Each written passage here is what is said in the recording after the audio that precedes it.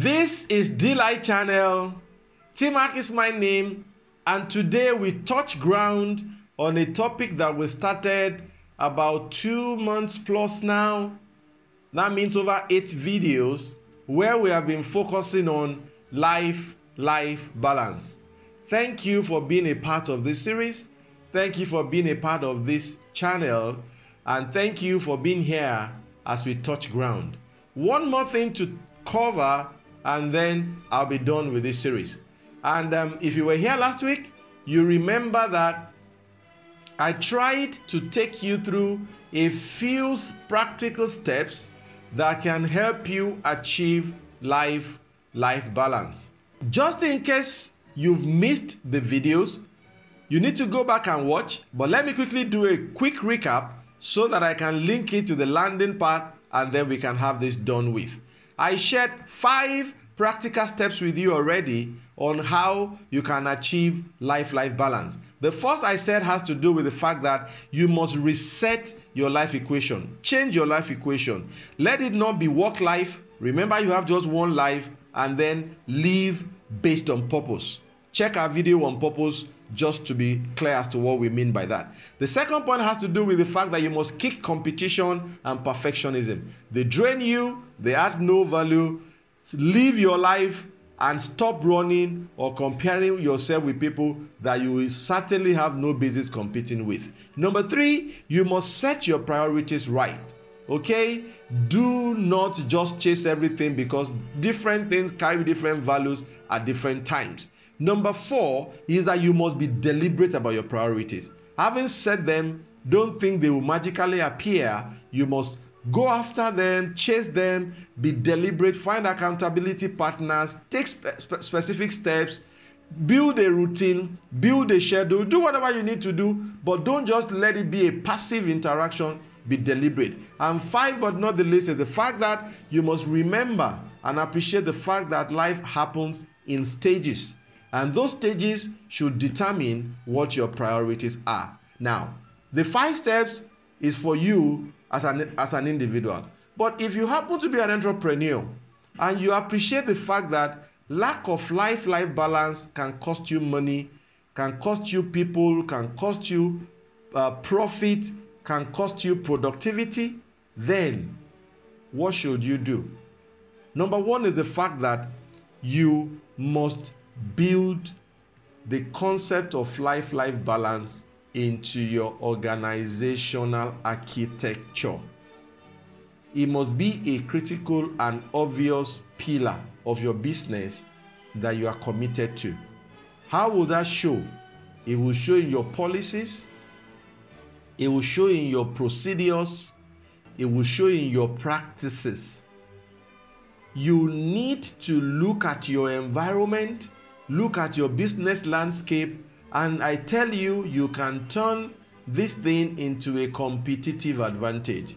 If your industry, as an example, is the industry that employs a lot of women, the kind of policies you have must be gender sensitive and be deliberate to take care of the things that are important to the average woman.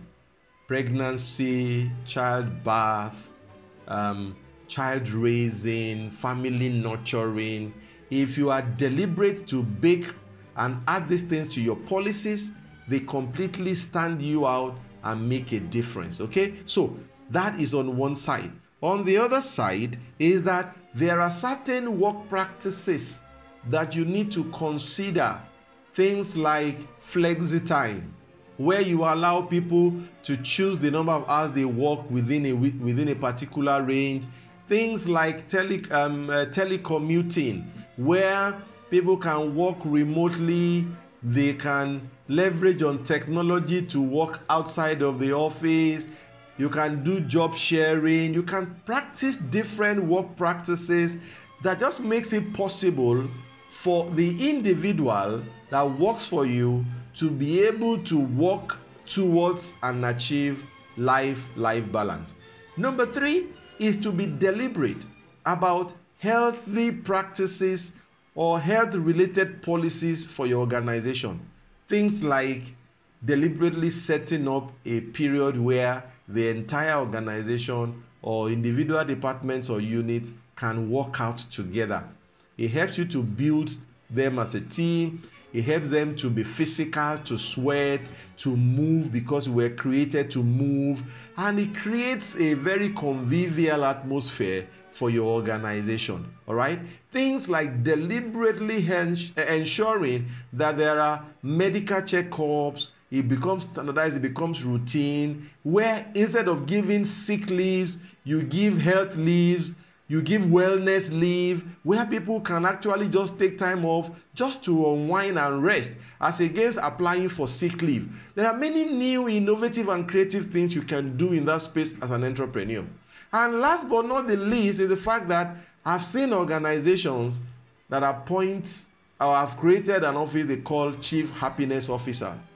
Yes, there's a role that just looks after the employee from a point of, are you happy? If you are not, why not? Is there anything we can do as an organization to help you become happy? You may first think that, oh, all they will be asking about is money, salary, increase in salary. But you'll be shocked that experience and statistics have shown that, yes, you will hear a lot of salary issues, but rarely does that lead to unhappiness.